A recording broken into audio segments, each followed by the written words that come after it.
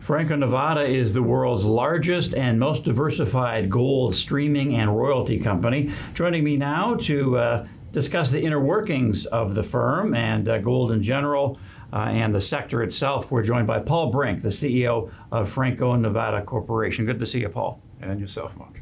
Now, you've said before that because of Franco's model, you think that, and you know that, and the numbers bear it out, that you're not that impacted by cost inflation. So explain the streaming royalty model from a high level and explain how you are insulated compared to the inflation we're seeing for mining operators, for example. Well, we're so fortunate in the business that we have. Most of our holdings are either royalties or streams. Slightly different.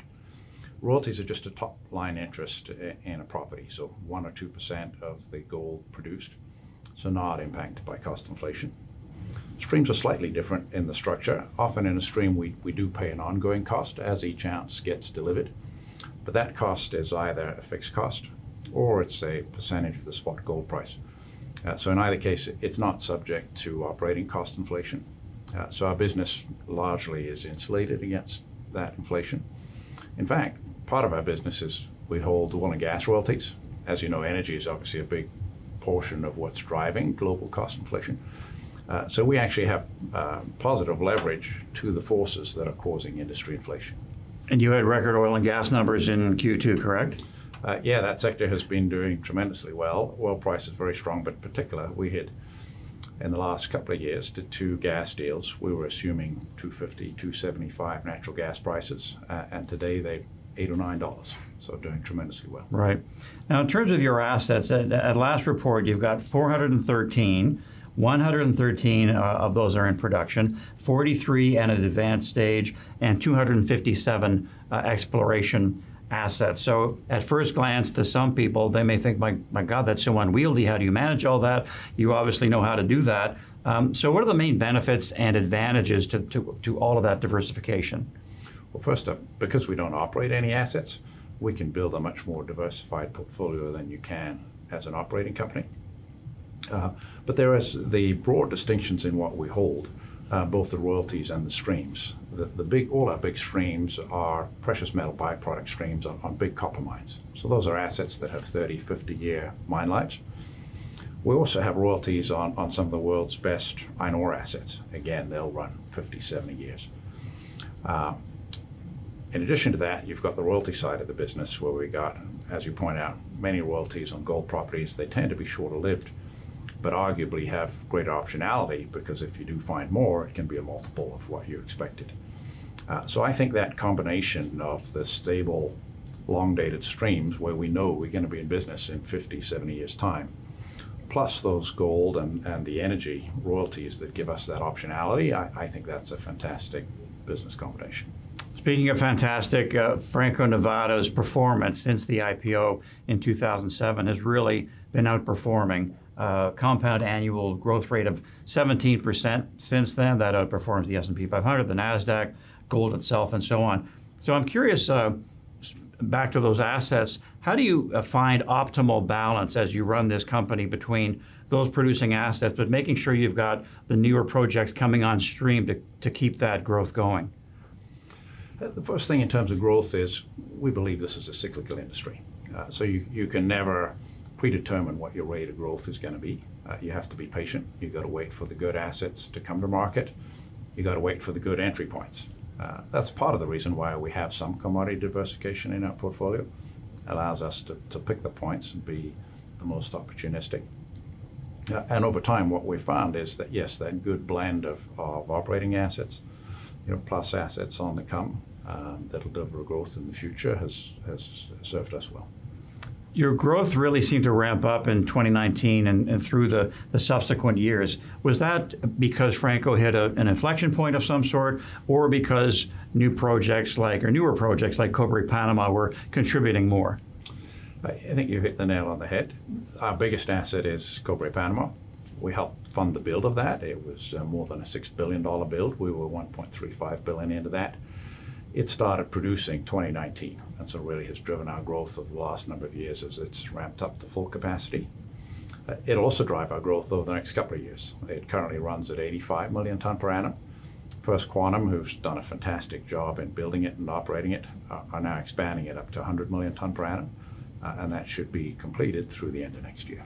Now, Paul, you're sitting on nearly $2 billion in available cash, and you've said you like to be opportunistic, and you hinted at it there, in down cycles. So we've got gold at a 2.5-year low.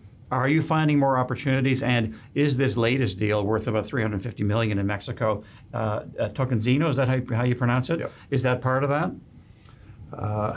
Yeah, well, first off, if you'd asked me the question 12 months ago, if it's a good time to invest, we all would have said the world is awash in cash.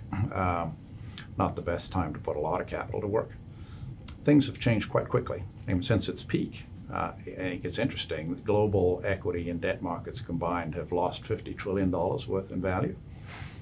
So things are tightening up, and I do think it is a good time. I think it's time for us to be more aggressive spending our capital.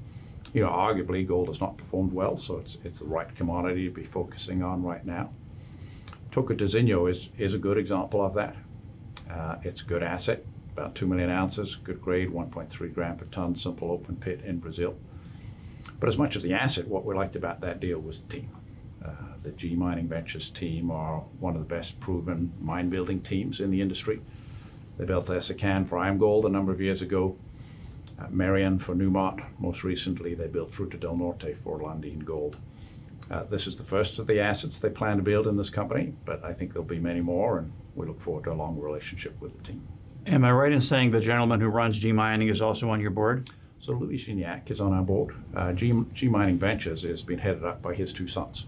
So they have followed their father's footsteps, have been the engine behind G Mining Services, building many of those mines for the last few years. But his sons have said that they now want to build mines for themselves rather than just for other people. Right, interesting. Now, you've said before that you think gold is the anti-US dollar. It's an alternative to debt and to stocks. But we know, as we mentioned, gold's at a 2.5-year low. U.S. dollar at multi-decade highs, interest rates continue to go up. Are those just the two main factors in terms of a simple explanation as to why gold is underperforming? Yeah, gold trades on sentiment. And the correlation, historically, there's a strong correlation that gold trades in a different direction to the U.S. dollar compared with a basket of currencies. The U.S. dollar has outperformed here as the U.S. economy has recovered faster than others, and that is the predominant investment play. But what underlies it is rates, and as the Fed is raising rates, so it makes treasuries more attractive, and hence the U.S. dollar versus the gold. So that's a hard trend to fight. But I think as we get to the end of the rate raising cycle, probably maybe a bit later next year, I think people then look back to say we've been through a phase of enormous inflation. I think gold as a hard asset will rebase. But I think the real question is, when we reach the peak of the rate raising, where does that leave us? If the U.S. economy is tipping into recession, if we still have inflation, I think then there's a chance gold goes on a real run. And in the meantime, you'll be harvesting assets potentially. Yes, you know, we have tremendous cash flow at the moment. We're generating Q2 EBITDA run rate annualized about $1.2 billion a year, and you know, so that combined with our existing available capital gives us a lot of money to put into growing the company. Now back to Cobre Panama, you have said that in the future copper will be a more meaningful part of Franco-Nevada. So is that primarily going to come from Cobre Panama? And also, secondarily, do you believe that the copper will have a good run going out at least 10 years as a component of green energy build out and electric vehicles? We do in the portfolio have a number of longer dated royalties on copper assets. Probably first on the list is Alpala, big block cave project in Ecuador, largest shareholders of BHP and Newcrest. Next up is Taca Taca, a big copper porphyry system in Salta, Argentina, likely the next big copper mine that First Quantum builds.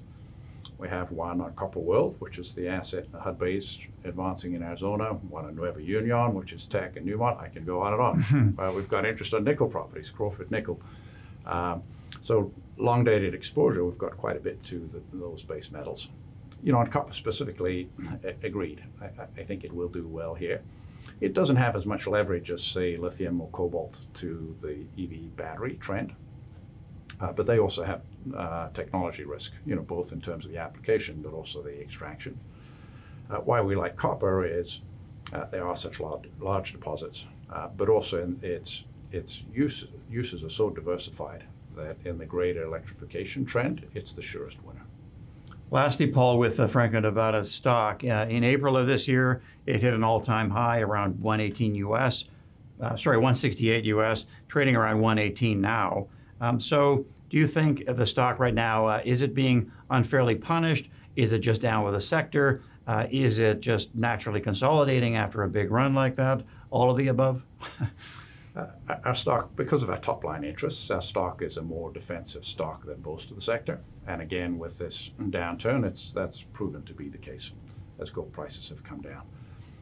But what I think is not fully reflected in the value of the stock is the inflation protection that we have, as we discussed up front, that others don't.